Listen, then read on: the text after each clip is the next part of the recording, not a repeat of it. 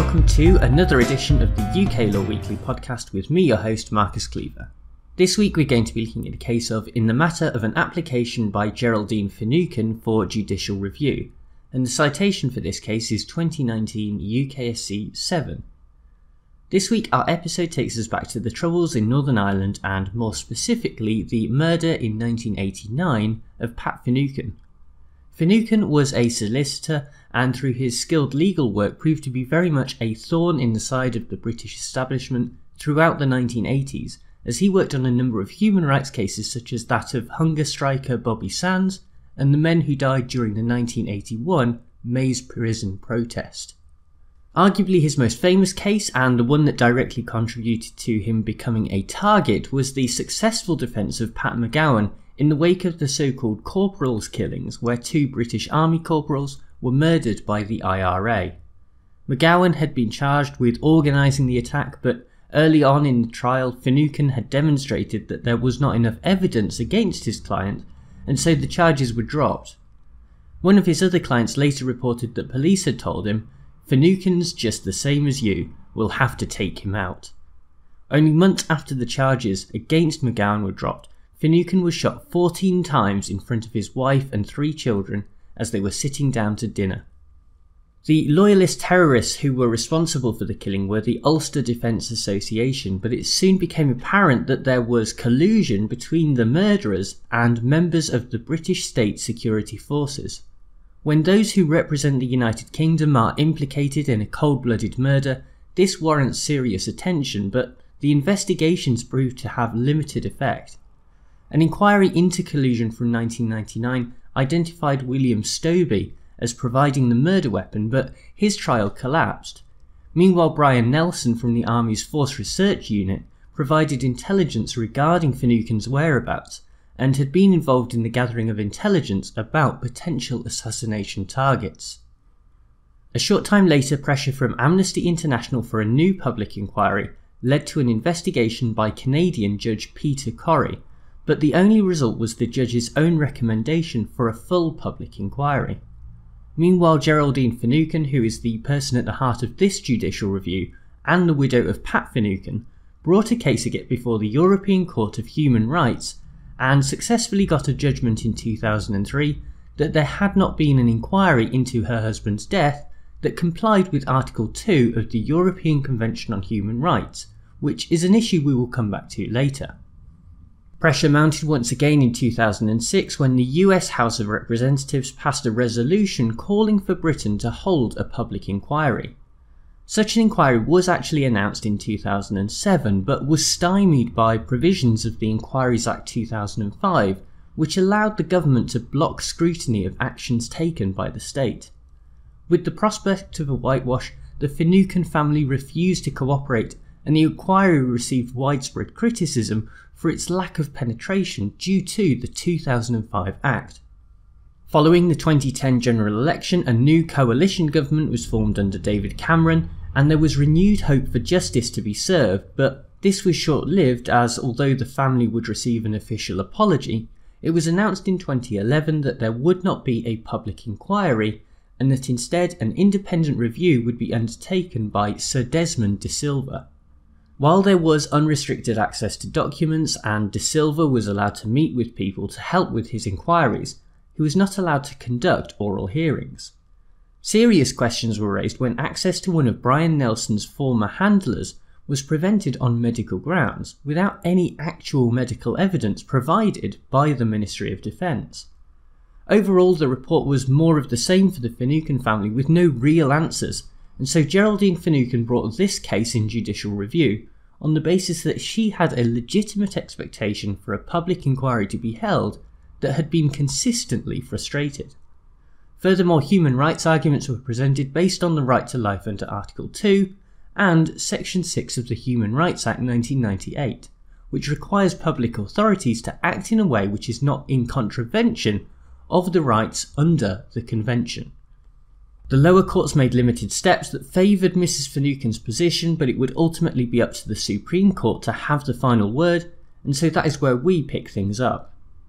The justices began with the legitimate expectation of Mrs Finucane which, in order to be enforceable, has to come from a public authority, and be clear and unambiguous. In this case, the various promises and undertakings made by a number of ministers were held to be sufficient to amount to a legitimate expectation that a public inquiry into the murder of Pat Finucane would take place. One of the questions raised by the government was whether this principle still applied when that promise was made to only a select group of individuals, like the Finucane family, rather than the public at large, but the court dismissed the premise of this argument almost out of hand, as the undertaking was a matter of public policy, and there would be a general public interest in the outcome of such an inquiry.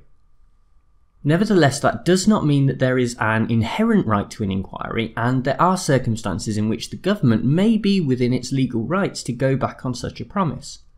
Ultimately, the decision to hold an inquiry is a political one, and the government may decide that there are credible policy reasons for departing from this undertaking. The justices held that where this is the case and a decision is made in good faith, it will be very difficult for an individual to enforce compliance through the courts. Further to this, the allegations by Mrs. Finucane that there is some massive cover-up are clearly very serious and go to the heart of the state's actions in relation to Northern Ireland. For this to be accepted by the court, there would have to be very clear evidence presented, and that simply does not exist here. From this point, the court moved on to address the human rights issues, and in particular those arising under Article 2, the right to life.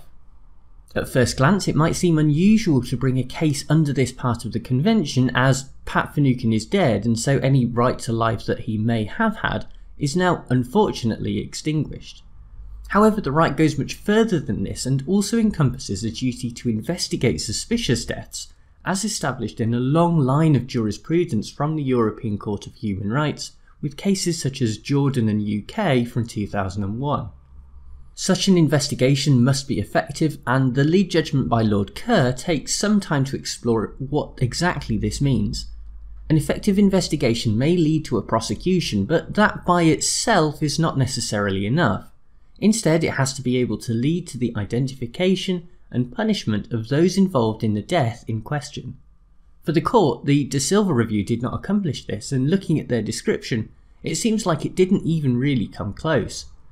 To start off with, there was no means of compelling witnesses to provide testimony, and the evidence that was provided by those who did voluntarily attend was not subject to any sort of cross-examination or verification.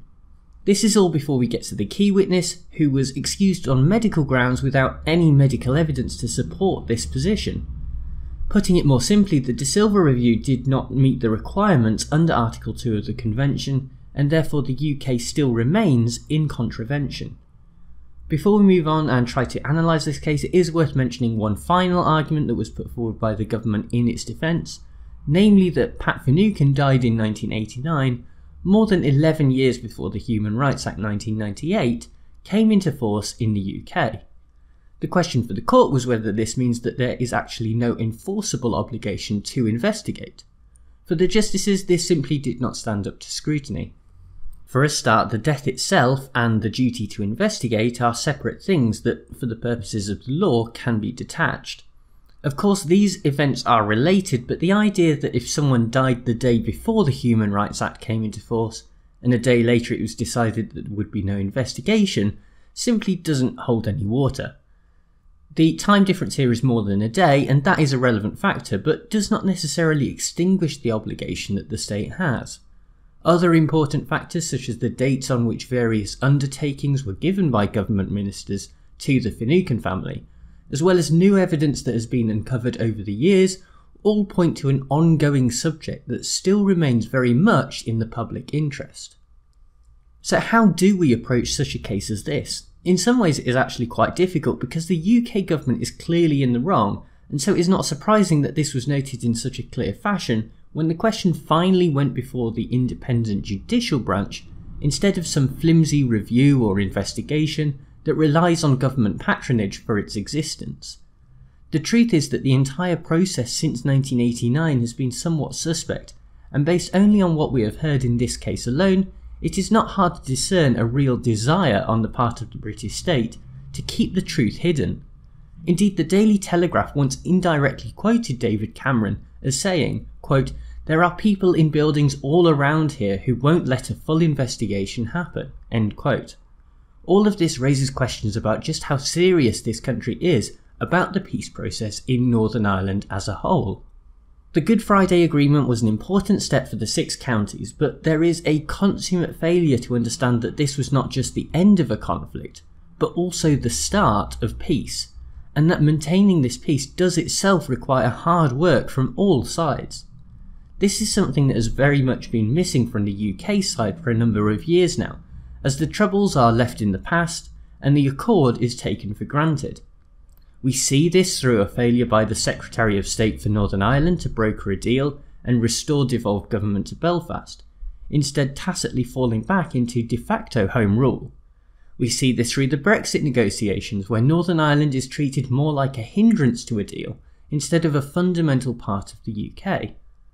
We see this through other failed inquiries in respect of other tragedies on both sides of the conflict, so that past wounds are allowed to fester instead of being exposed and allowed to heal.